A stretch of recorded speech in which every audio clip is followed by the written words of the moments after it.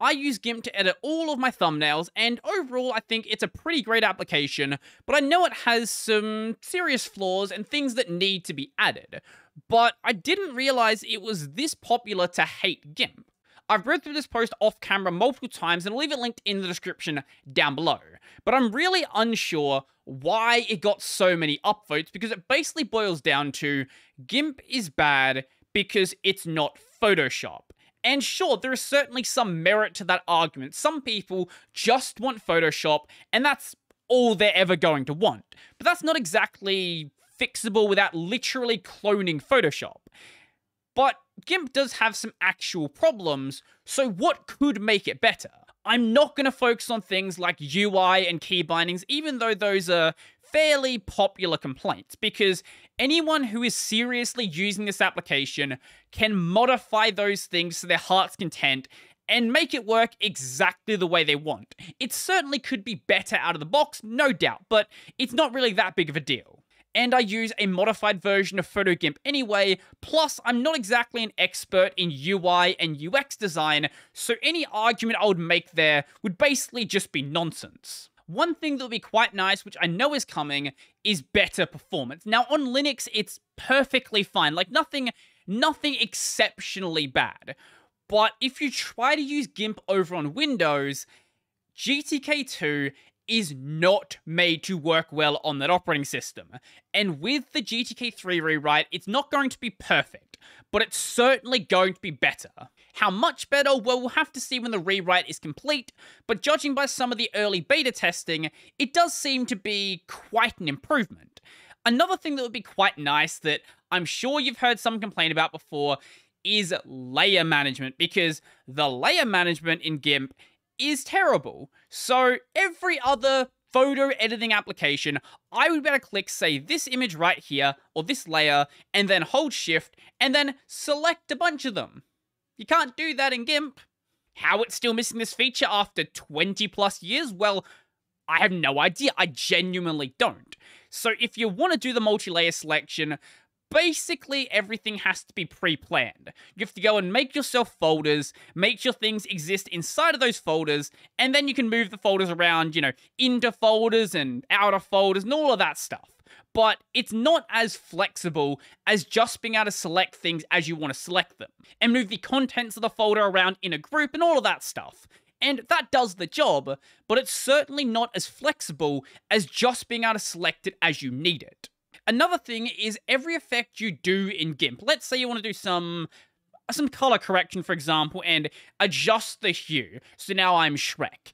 If I go and apply this, this is being applied directly to that layer, and the only way to get rid of that is to undo the change. This is a destructive effect. A non-destructive effect would be like this border around my text. So this border is on a separate layer. I can go and move this around, I can go and apply new effects to this, I can go and disable it, I can do whatever I want, independent from the text itself. Now, unless you go out of your way to, say, copy an image and then apply an effect to that copy, there is no way to do a non-destructive effect inside of GIMP. And there are many cases where you might have like 5 different effects on one layer, and you want to go back and say, get rid of the middle effect. In something like Photoshop, that's something you can do.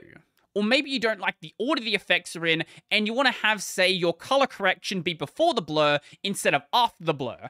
In GIMP, the way you would do that is go all the way back through your edit history, then reapply the effects, and then remake all of the changes that you've now deleted. You don't have to be an expert in image editing to see how that's way less convenient. Speaking of convenience, GIMP has this really great edit history. This goes basically all the way back to the start of the last time you loaded the application. And that's the problem. It's the last time you loaded the application. So if we go and save this and then close the application and reopen GIMP, what we are going to see is there is no way to go further back in the history. When you've opened up the application this time, this is where the history starts. And in this case, maybe I don't like these changes, and I don't want to look like Shrek anymore. Well, unless I had a backup of the image, there's no way to get that back. Now, this problem is a lot more complicated, and not one that I really know how to fix. So you may or may not know, but GIMP does support Photoshop PSD files. But like how, say, LibreOffice Writer supports docx files, it doesn't support it 100%. It supports the file format, but not every single effect and every single thing you can do inside of the original application. So sometimes you'll see you open up a PSD and things just look really strange. This is supposed to be like a wave or a hazy sort of effect, and it's done this thing. I don't know what it's doing. Obviously, that would require bringing the effects of GIMP in line with what is available inside of Photoshop. And while it has a lot of what Photoshop can do, it's not perfect, and that's why we get results like this. GIMP also supports a plugin and macro system. The plugins can be used to fill in features that are missing from GIMP, but I want to focus on the macros. Let's say you have a bunch of images, and you want to apply a bunch of different effects. You want to apply a hue and saturation, you want to apply a invert, you want to apply an exposure, you want to just apply a bunch of random different effects. Now, you could go and manually apply those to every single image, or you could just go and automate it. There is a macro system, and you can go and write a script that applies all those effects. But this being in Python requires some level of programming knowledge. It's by no means complex Python, but it's Python nonetheless. And if you're someone who just knows how to edit images, you don't know how to program whatsoever, you cannot use that functionality. What I would like to see is some sort of graphical interface to do this. You could have a list where you just drag in effects you want to use and tweak the effects to what you want to be, and then that could add a button to one of the context menus so you could apply that whenever you want. It's not something you would use every single day, but when you want to do that bulk editing, it would be a massive time saver. Something that currently doesn't save time is the way that SVGs are handled. So you can import an SVG, but when you import it, it has to be rasterized. So I can go and say, I want this to be, 500 by 600, but if I go and resize this now, it's going to be resized as a rastered image. Let's make this, 1,000.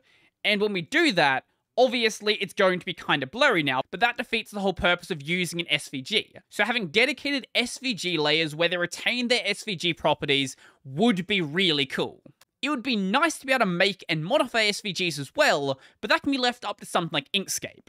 Just being able to resize them, retaining that SVG property, would be absolutely amazing. And what sort of GIMP video would this be if I didn't mention the shape tool, or better yet, the complete lack of a shape tool? So I could go and make a new layer, and let's say I want to have a rectangle. So I can go and then fill that rectangle in, but let's say I want to have a rectangle that's, not just a filled in box. Well, I could go up to select here, I could now shrink this selection, let's shrink it by 8, and then delete that intersection. The same thing is going to work for an ellipse as well, but that is way too many steps. Why can't I just have a shape tool here, fill in a shape, select the properties of the shape, and then be done with it? I know that problem is a bit of a meme at this point, but I've lost track of how many times I've been prototyping a new layout. I need to make a square for like where my chat's going to be and where my face cam's going to be and all of that stuff, or I've been trying to censor out part of an image, and it's just been way harder than it needs to be. But I know that is on the list of potential features for GIMP 3. Whether it's going to happen and when GIMP 3 is actually going to release, I don't know. But it is something the devs are aware of and hopefully will fix. Now, I'm very aware that for a lot of these features, they are available as plugins. Not every single one of them, but for things like layer effects, I know those do exist. The problem, though, is that for things like that, they're available inside of Photoshop as a default. And when you have to rely on plugins, it's not going to be a perfect experience. So if GIMP updates, then you have to get the plugin updated, and maybe the dev just disappeared and no longer is updating the plugin. You have to worry about actually installing the plugin, and there are all of these problems that you have to deal with when relying on plugins rather than default features. On that note, a package manager style system for installing plugins would make it much, much easier. You have a place that is just managed by GIMP, people can upload their plugins there, and then you have some sort of interface inside of GIMP to just install plugins from that location. Obviously, you would still support installing from third-party locations, but just having that as well would make it much easier. But even in its current state with the problems it has, GIMP is a great alternative to Photoshop.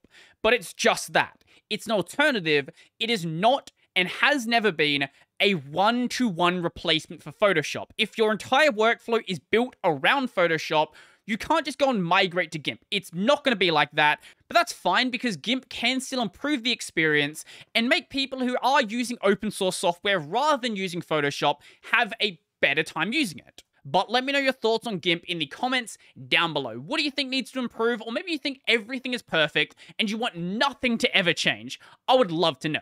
So if you like this video, go and like the video. And if you really like the video and you want to become one of these amazing people over here, go check out my Patreon, subscribe, Sterling Bearer Pay, linked in the description down below. I've got a podcast called Tech Over Tea available basically anywhere. I've got a gaming channel called Brodie Robertson Plays. That's going to be it for me, and I'm out.